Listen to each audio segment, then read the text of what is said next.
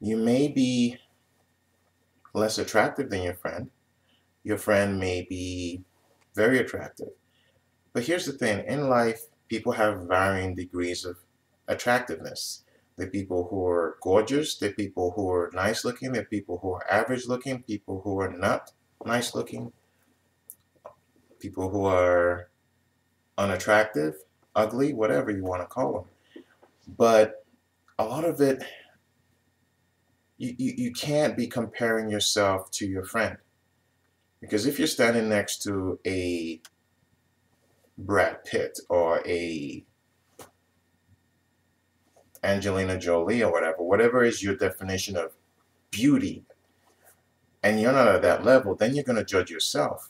It doesn't mean that someone else can't like you or be attracted to you.